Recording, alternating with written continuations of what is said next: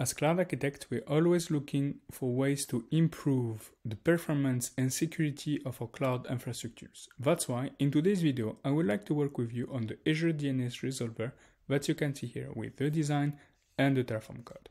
So in this video, you will learn three things: how to go to templates and how to use these templates for your own use case, how to split your Terraform code into multiple files, and how you can design and manage your own CI/CD workflow on Brainboard. So let's get started. So to be able to use it, simply need to go to templates, and here you look for Azure DNS Resolver. To use it is very easy. Simply need to clone the template into a new architecture. So once you have done it, you have the design and your Terraform code as well. You also have the README that we have included for you with the description, the architecture components, the requirements, and how to use the architecture. You also have all your Terraform files here with the main.tf, for example here the providers.tf. So to customize your own provider block, you simply need to go here, and then you can customize it the way you want. Then here we have the variables. So to create your own variables and manage them on Brainboard, simply go to input, and here you can create variables either at the organization level, project, environment, or architecture level. You can also create all your locals here. For example, for this infrastructure, we created 10 variables that you can see here. So here, if we look at them, for example here, we have specifying the name, specifying the scope, the type is a string, the default, and the description. Here, for example, for the tags, we have included the name, the scope architecture, the map any, default, and then the description as well. So here, on Brainboard, this is a way you can manage all your variables. So once we have done it, here we can also look at the backend. So here, to set up your own remote backend, what you can do is that you can go to data, and here you can set it up either for AWS S3, Azure Blob Storage, Terraform Cloud, or Brainboard backend. Now that we look at all of our Terraform files, what we can do is that we can create multiple Terraform files and split our resources in these Terraform files. So here, for example, we select all of these resources, and as you can see, every time I do something on the design, it will be automatically reflected on my code here.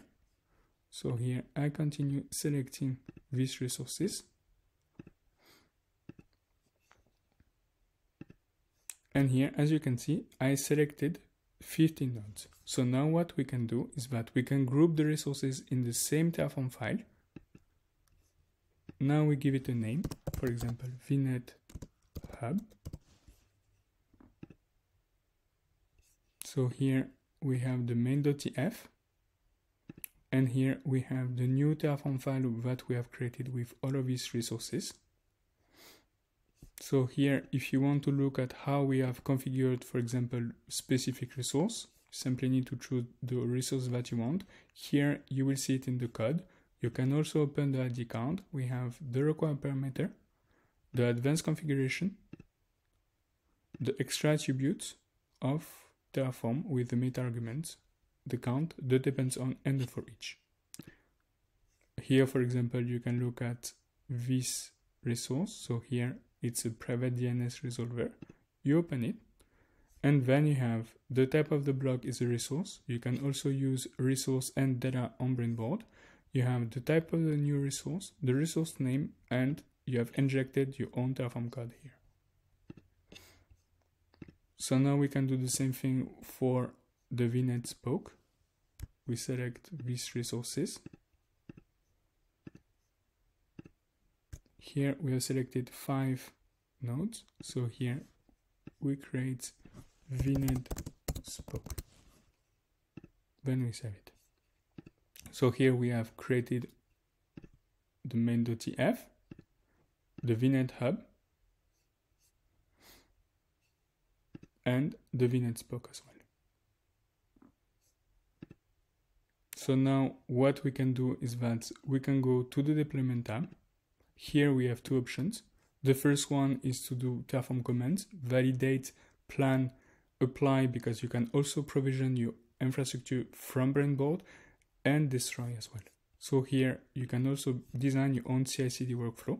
Here, add a task.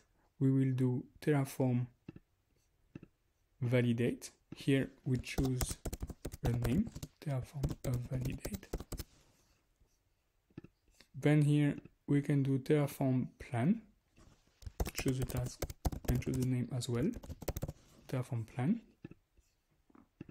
Now we can do tfsec for security check. Here, ignore failure. And here, close it. Now we can either notify our team members either from email or from Slack. Here, notify security team. For example, here we can choose masala.brainboard.co. Please check the security requirements of this infrastructure. Okay, now she will receive an email. Now what we can do is that we can check the cost of this infrastructure before deployment. So here, cost estimation. Now we have the API key. We choose, for example, to notify cloud FinOps. Here, Jeremy redbond.co. Please check the cost of this infrastructure. Close, and then here we can do, for example, Terraform apply, but here require approval. Here, Terraform apply. Here we choose the person that we want to approve. Here we close it. So here, to be able to do Terraform command, you simply need to go to cloud providers. You set up your own cloud credentials, for example, for Azure here. Specify all of these fields. Once you are done, then you can go and here you save the workflow. You check, for example, here, ignore failure, it is good.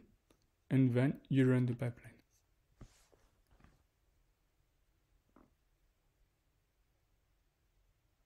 So here you will have the status of each task. So here it's pending and here is scheduled, and here you will have the output. So we are going to look at it. Here Terraform validate is running. Success, the configuration is valid. Now the Terraform plan is running.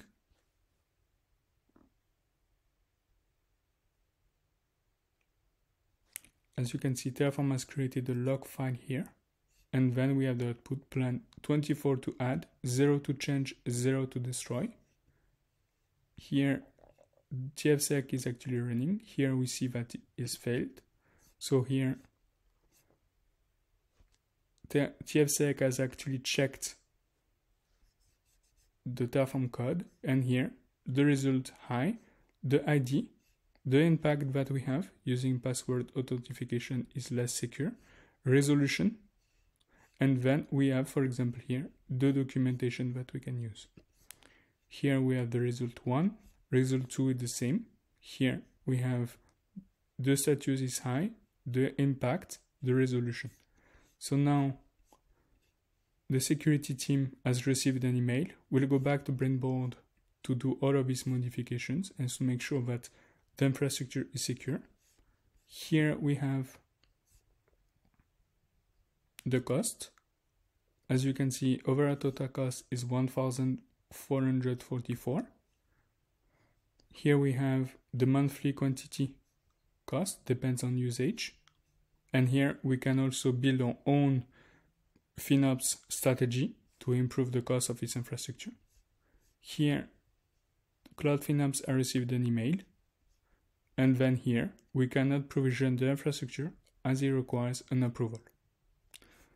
Here what we can see as well is that the status, it failed, the ID, the pipeline, where did it fail? It failed for TFSec, the initiator, and the date. So here, what we can do, we can also convert this workflow into a template.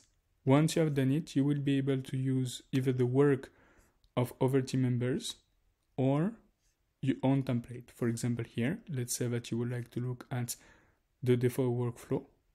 To use it is very easy. Create a workflow from template. And then you can use, for example, OPA that you can see here. And you can use the webhook to update third party. So here in this video, I showed you how to use this infrastructure, how to split and create multiple Terraform files, and how to design your own CI/CD workflow on Brainboard.